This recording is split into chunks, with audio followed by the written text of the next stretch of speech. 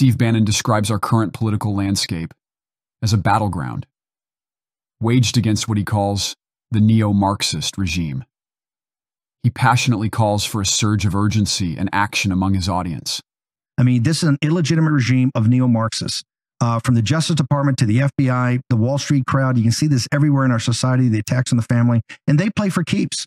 And I'm so glad that in the Alex Joneses and the Tucker Carlsons, and particularly since you've had the opportunity to leave Fox, ourselves and so many others now understand that this is a war to the knife, right? We have to win this. If we don't win this, this country is going to devolve into some kind of neo-Marxist totalitarian regime, of which it's pretty far down the road right now. That's why I don't fear going to prison, right? I know it's going to take my voice off. The war is still going to go on, and I keep saying it's next man up. You can't lean on Trump. You can't lean on Tucker. You can't lean on Bannon. You can't lean on Alex Jones. This is a populist revolt. You have to step up and do it yourself. You have to dive in more. You have to do more media sharing, become a force multiplier. So I'm pretty happy with where the show is right now, what the audience is going to do with the team that we've got.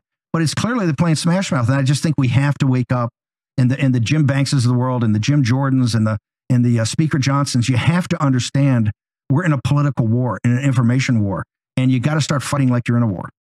Bannon's portrayal of the administration as an illegitimate regime of neo-Marxists is presented as a fundamental threat to core American values and freedoms.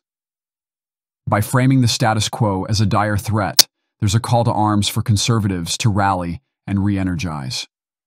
The invocation of institutions like the Department of Justice, the FBI, and Wall Street underscores a deep-seated concern about pervasive corruption and ideological bias against conservative ideals. The message underscores the importance of individual responsibility and grassroots activism. Bannon urges people to engage in the political and informational battles, emphasizing that the collective power of individual action can drive change. His message resonates with conservative values of self-reliance and personal responsibility, calling for a personal initiative rather than relying solely on prominent figures like Donald Trump, Tucker Carlson, and himself.